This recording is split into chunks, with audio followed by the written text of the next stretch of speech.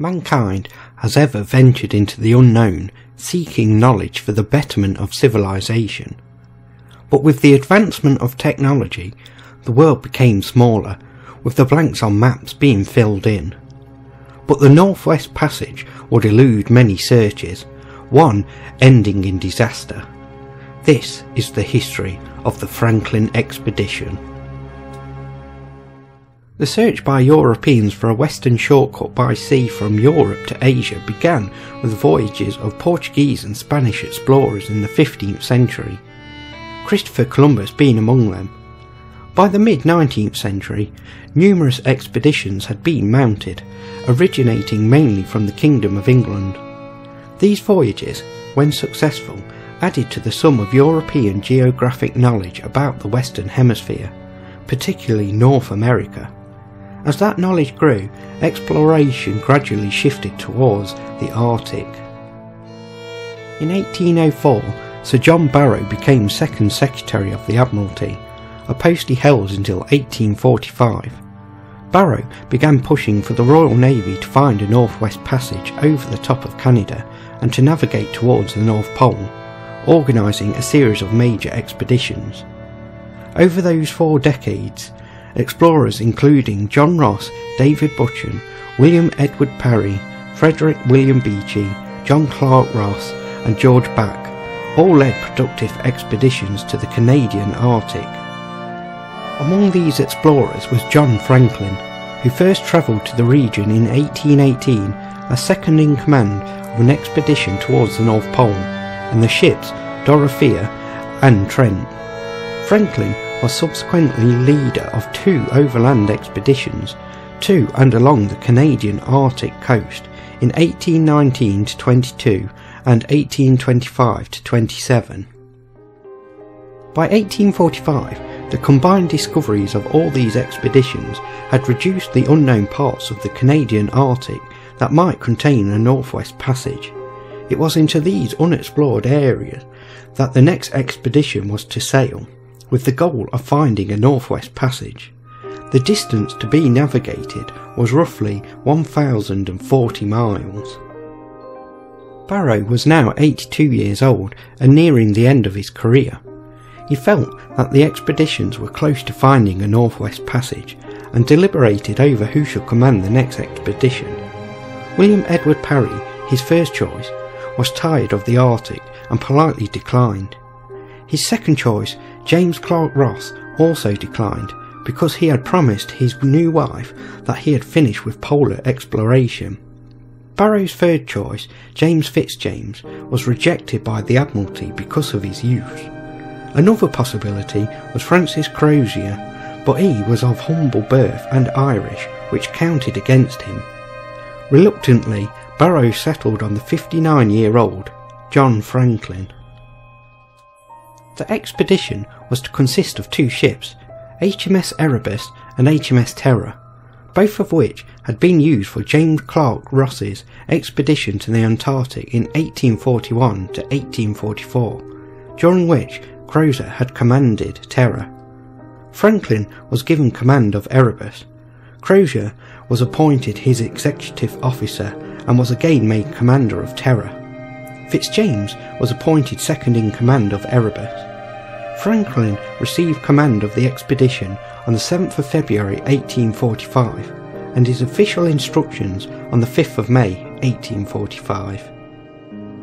Erebus and Terror was sturdily built with reinforced bows constructed of heavy beams and iron plates. The ships were well equipped, including several recent inventions. Steam engines were fitted and an internal steam heating system for the comfort of the crew in polar conditions. Also, there were libraries of more than 1,000 books and 3 years' supply of food, which included tinned soup and vegetables, salt-cured meat and several live cattle.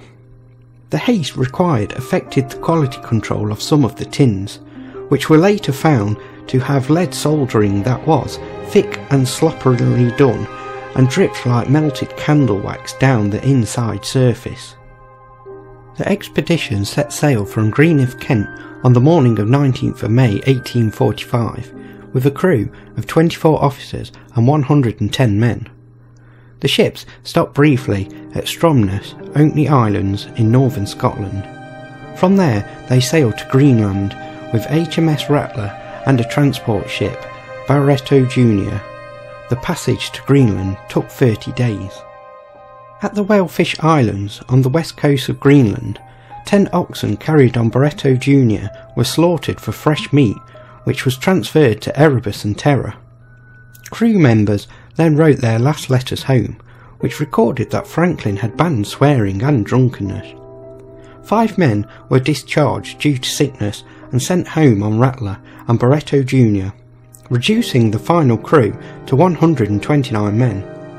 In late July 1845, the whalers Prince of Wales and Enterprise encountered Terror and Erebus in Baffin Bay, where they were waiting for good conditions to cross the Lancaster Sound. The expedition was never heard of again by Europeans. Only limited information is available for subsequent events, pieced together over the next 150 years by other expeditions, explorers, scientists and interviews with the Inuit. The only first-hand information on the expedition's progress is the 2-part Victory Point note found in the aftermath on King William Island. Franklin's men spent the winter of 1845-46 on Beatty Island, where 3 crew members died and were buried. After travelling down Peel Sound through the summer of 1846, Terror and Erebus became trapped in the ice off King William Island in September 1846 and are thought never to have sailed again. According to the second part of the Victory Point note, dated 25th of April 1848 and signed by Fitzjames and Crozier, the crew had wintered off King William Island in 1846-47 and 1847-48, and Franklin had died on the 11th of June 1847.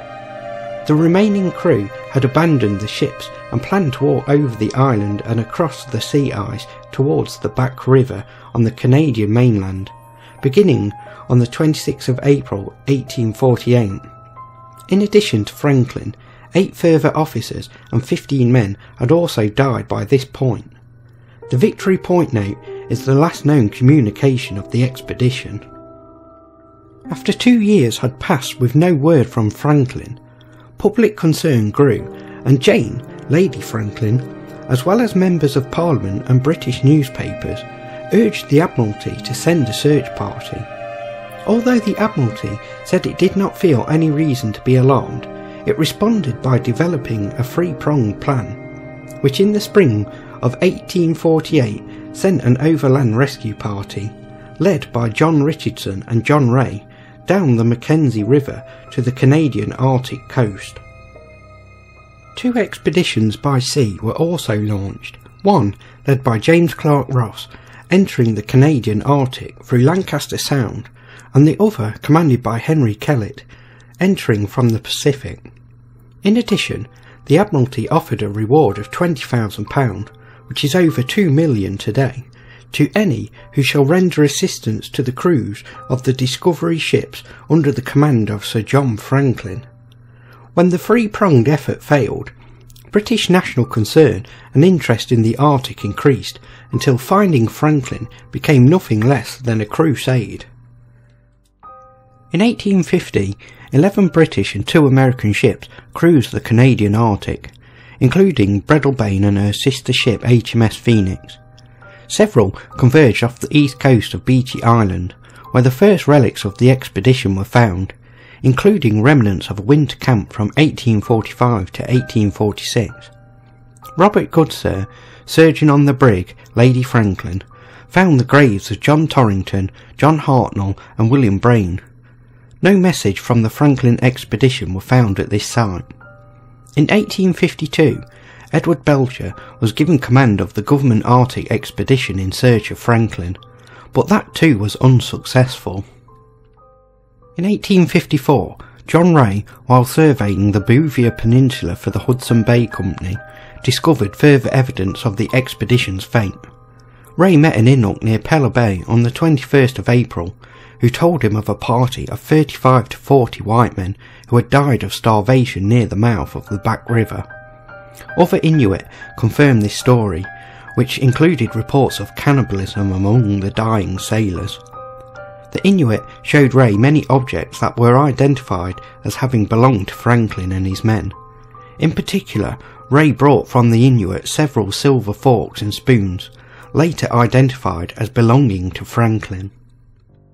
Despite the findings of Ray, the Admiralty did not plan another search of its own. Britain officially labelled the crew deceased in service on the 31st of March 1854. Lady Franklin, failing to convince the government to fund another search, personally commissioned one more expedition under Francis Leopold McClintock. The expedition ship, the steam schooner Fox, brought via public subscription, sailed from Aberdeen on the 2nd of July 1857. In April 1859, sled parties set out from Fox to search on King William Island, and on May the 5th, the party found a document in a cairn left by Crozier and Fitzjames. It contained two messages. The first, dated 28th of May 1847, said that Erebus and Terror had wintered in the ice off the northwest coast of King William Island, and had wintered earlier at Beatty Island after circumnavigating Cornwallis Island. The second message, dated 25th of April 1848, written in the margins of that same sheet of paper, was much more ominous. The McClintock expedition also found a human skeleton on the southern coast of King William Island. Still clothed, it was searched, and some papers were found, including a seaman's certificate for Chief Petty Officer Harry Peglar. At another site on the western extreme of the island, Hobson discovered a lifeboat containing two skeletons and relics from the Franklin expedition. In the boat was a large amount of abandoned equipment, including books, silk handkerchiefs, scented soaps, sponges, slippers, hair combs, and many books. Among them, a copy of The Vicar of Wakefield by Oliver Goldsmith. McClintock also took testimony from the Inuit about the expedition's disastrous end. Despite the expedition's notorious failure, it did succeed in exploring the vicinity of what was one of the many northwest passages to eventually be discovered. Robert McClure led one of the expeditions that investigated the fate of Franklin's expedition, a voyage which was also beset by great challenges and later controversies. McClure's expedition returned after finding an icebound route that connected the Atlantic Ocean to the Pacific Ocean. The Northwest Passage was not navigated by boat until 1906. In 2014, a Canadian search team led by Parks Canada located the wreck of Erebus in the eastern portion of Queen Maud Gulf. 2 years later, the Arctic Research Foundation found the wreck of Terror south of King William Island in the coincidentally named Terror Bay.